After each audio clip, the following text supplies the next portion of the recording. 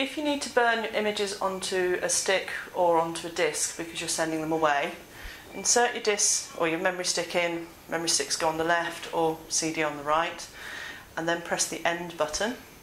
What it will then give you the option, if you click into media, is to actually pop them onto the memory stick. There's one plugged in. My memory stick has the name of the brain, so I can easily identify it when it's plugged into systems. And you can choose whether you want DICOMs or JPEGs, or even TIFFs if you really wanted.